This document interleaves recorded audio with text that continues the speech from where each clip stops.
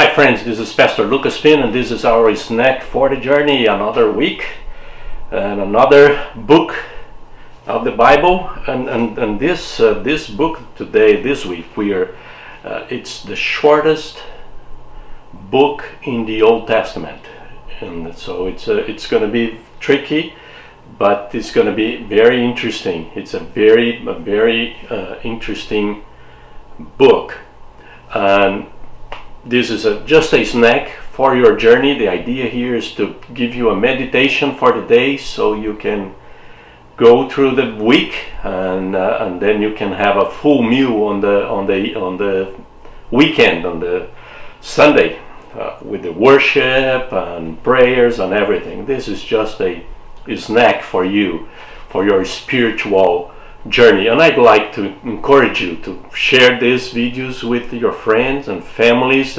Subscribe to our channel, help us to grow and help us to be a blessing for others. So today we're going to see Obadiah. It's a very interesting book. I already mentioned that is the shortest book in the Old Testament. Very short, just 19 verses. So if you don't pay attention when you're flipping the page, and if you're not paying attention, you're going to skip Obadiah, the whole thing. And the idea, the story of Obadiah means the servant of the Lord. And Obadiah, his prophecy the whole prophecy is about the Edomites, or the descendants of Esau. So they were supposed to be brothers of Israel, right?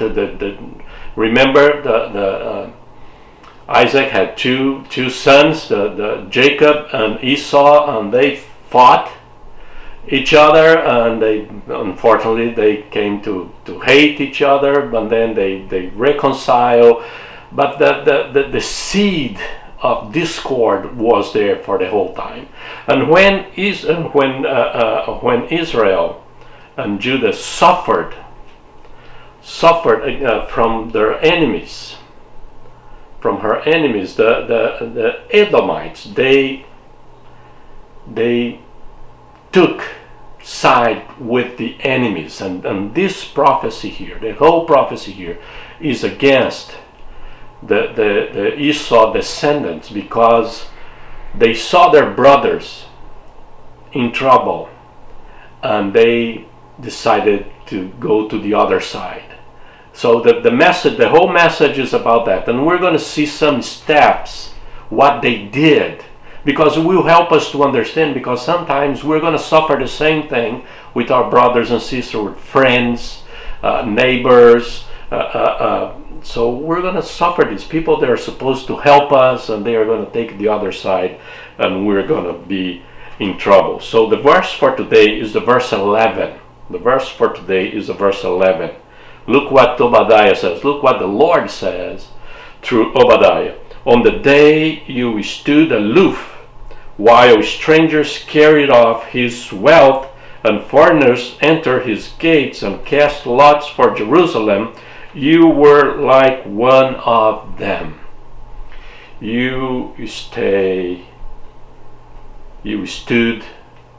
aloof. You stay there. You just stay there and let them do.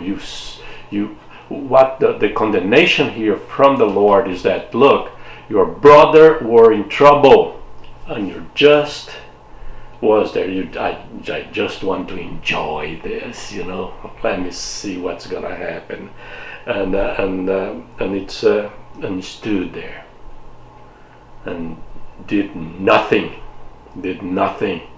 and it was. And sometimes we have this, right? You see your brother or your sister, your friend in trouble, and you just stay there and see how they're gonna get out of that situation. And you're supposed to be there. You're supposed to be there for them. They're supposed to be there for you, and nothing happened. You just stand there and watch them to get in trouble. And this is what it said. Look, the foreigners enter his gates and cast lots for Jerusalem. The enemies came to Jerusalem, and Edomites, they just stood there and watched the whole thing. So that's the first bad attitude that we should not have. When our friends and brothers and sisters, they are in trouble, we could not and we cannot just stand there and do nothing and sometimes take side with the enemy. We are supposed to help, to get involved, to participate, to try to solve the problem, and this is very important for each one of us to learn. And the Edomites, they didn't do that. It was very sad. So I hope we learn with them, and this is your snack for the journey. God bless you.